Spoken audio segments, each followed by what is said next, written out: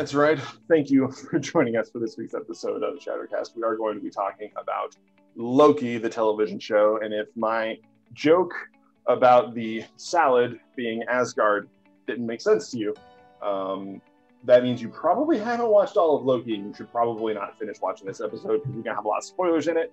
And if you did finish watching Loki and the salad joke didn't make sense to you, like probably forgot a scene. Like one of the people on this panel who was very confused a moment ago. It was from a very funny moment in like episode 2 or 3. I highly recommend going back and finding it.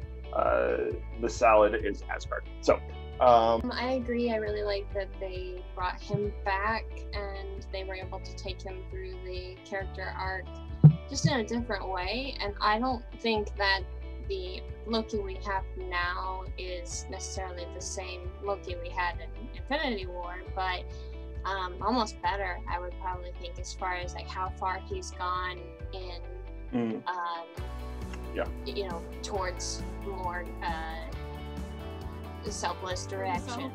And so there's still a lot of complexity to his character that I think I really like, and a lot to explore there, a lot that has been explored.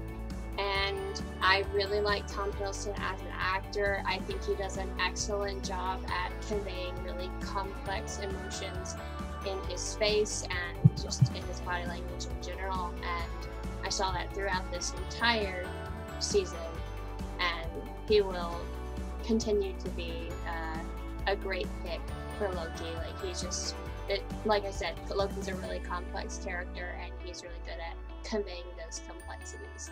As far as Loki itself, I really like the premise of the show.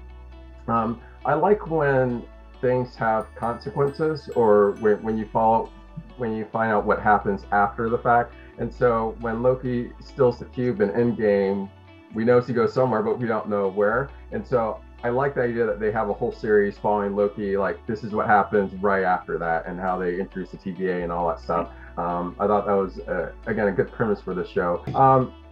I felt some episodes had a lot of, some had some fun nods to it. Some were just kind of a lot of exposition dumps. And it was just a couple people talking and got a little bit long. I was expecting like Doctor Who meets Guardian of the Galaxy, like Mitch meets Hitchhiker's Guide to the Galaxy, you know, all these different things. And I felt like it missed it a little bit. I felt the show had all the elements to do all those things, and it did a little bit, but not quite as much. Yeah, you guys both make good points, as you always do. So to balance your points, as I always do, instead of taking this question seriously, I will simply say that my biggest complaint about the Loki show is that at no point did Owen Wilson's character Mobius go, wow.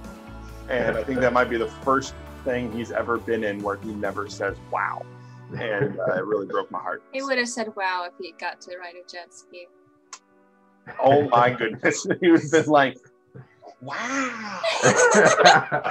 But going back to that really last poignant thing that he said, that you can't trust anybody and I can't be trusted. There is that theme kind of reflected all throughout the entire show, as Loki, who is the god of mischief, finds himself, oddly enough, trying to get people to believe him when he's telling the truth. You know, he's the god who cried wolf a million years in a row, and now suddenly he's being honest with people and everyone thinks he's lying. And there's a few times where because everyone thinks he's lying, he just starts lying in a way to try and get them to the same point anyway, because he's just like, he can't get people to trust him. And so trusting in general is, I think, sort of a complicated topic. You know, trusting other people, being trustworthy people who are people of our word, trusting God. There's a lot to unpack there, and I think